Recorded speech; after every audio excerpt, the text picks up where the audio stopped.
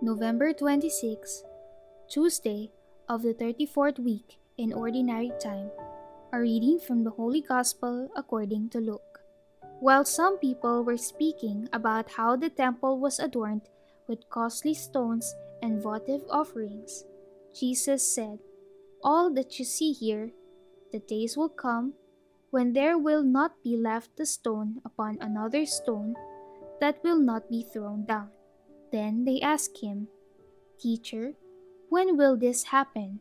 And what sign will there be when all these things are about to happen?"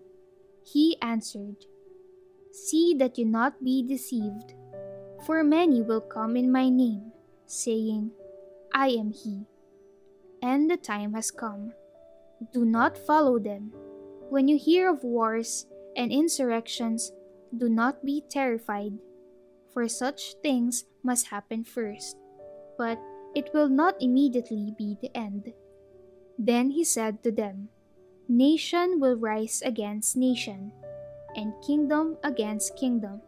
There will be powerful earthquakes, famines, and plagues from place to place, and awesome sights and mighty signs will come from the sky." The Gospel of the Lord.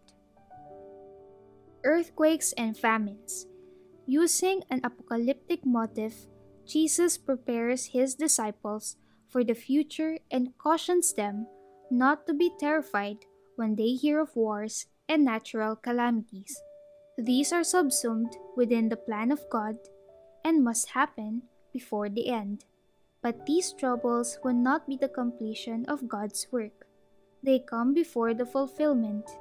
Jesus tells his disciples to face such future distress with complete trust in God.